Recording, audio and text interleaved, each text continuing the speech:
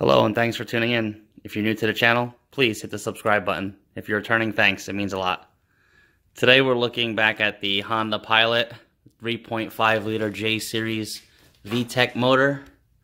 We're going to do an oil change on it, and it's only going to require 2 tools. Super simple, you don't even have to take the car up in the air. So got the trusty old 17mm Craftsman wrench there. So you need a 17mm wrench or socket and ratchet. Some rags are nice to have. Not required though, if you're careful. And a drip pan.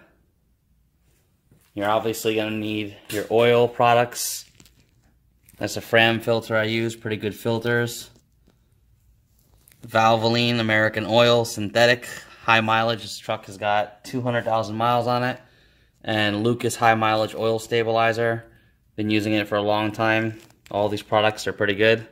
I'm not sponsored by anybody. Valvoline, Fram, Lucas, hint, hint.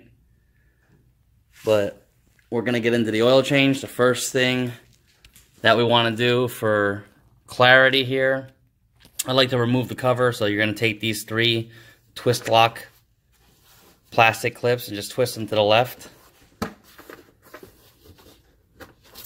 Then you go ahead and just pull the entire cover assembly off and set it back.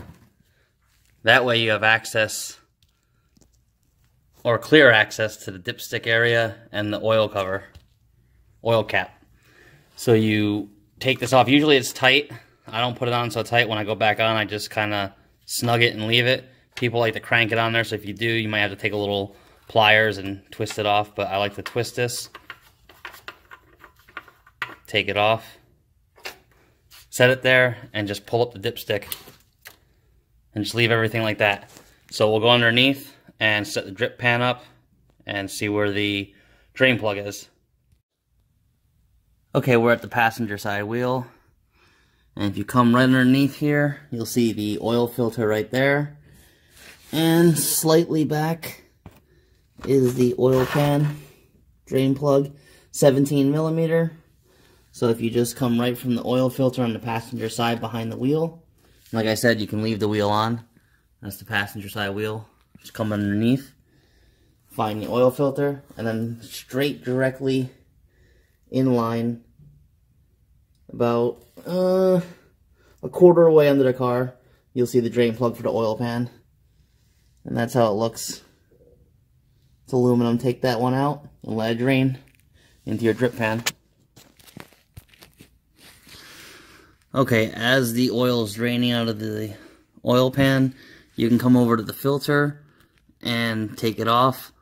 I like to stuff a rag right at the top of the controller arm on the subframe to prevent any oil from splashing back and having to clean it up so much.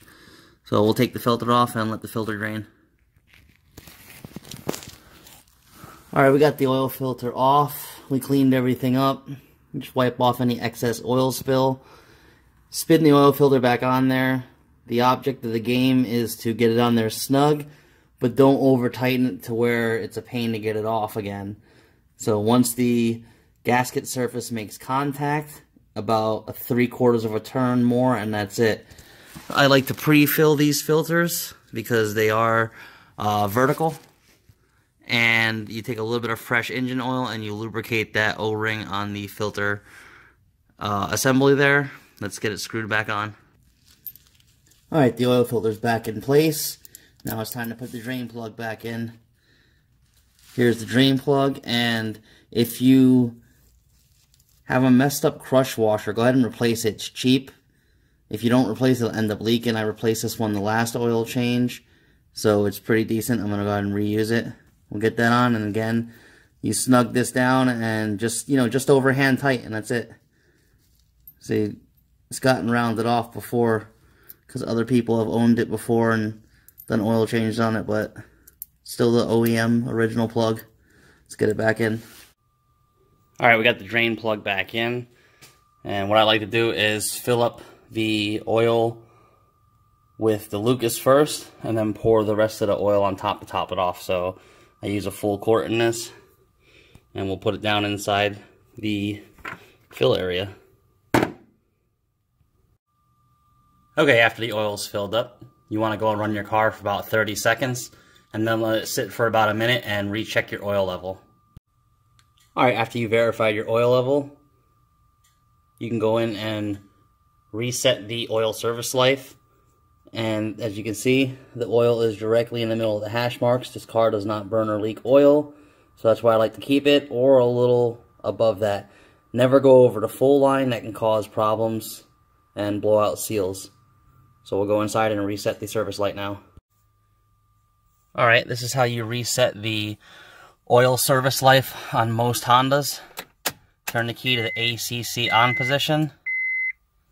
You're going to see oil service. Oil life is 5%, service A. Going to go ahead and just hold the trip odometer button down until it starts flashing.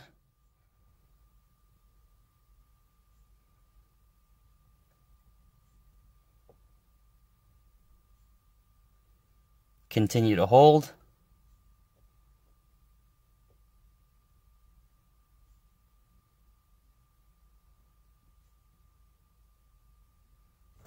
You can release it now. Push it again.